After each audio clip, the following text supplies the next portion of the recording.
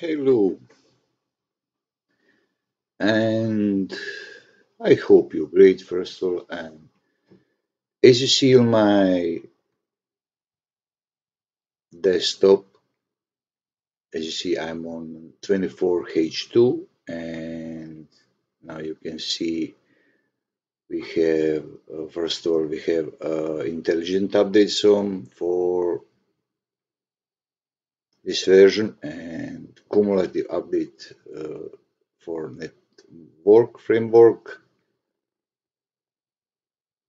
Windows malicious software removal update, and we have the cumulative update. It's like some patch Tuesday, like yesterday, and we have this is cumulative update for Windows 11 version 24H2. You see, it's 64-based system. It's build number KB5041571, and you see now I'm download this.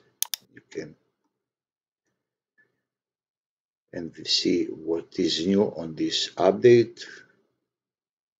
Of course, it's near September and it will be officially when Microsoft released 24H2, but I use this, as you see, of course, when I update, and when I have this update, of course, that I use this.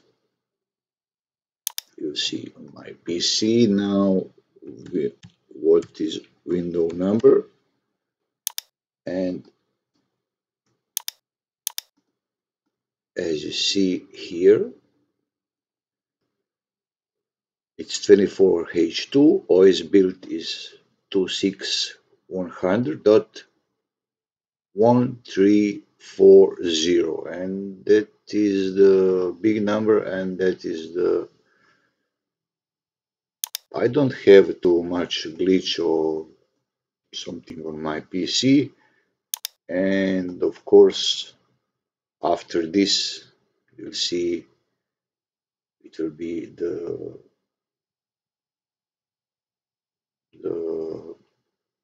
of course the even less than now, much less than now, some glitch if we have, but like I said, I don't have some glitches that I see on my PC or work perfectly. So guys, if you want, go, you can on the dev channel, or you don't need to go to dev channel or something. If you are on release preview, of course you must be the, it's nothing, it will be contained. You must go to insider preview, just pick your Microsoft address and choose the release preview or stay in release preview, and you will get this version here, and now here this version, like I said here. And of course I don't know what changes and what is new on this version, but of course there will be some fixes, and like I said, September is near, so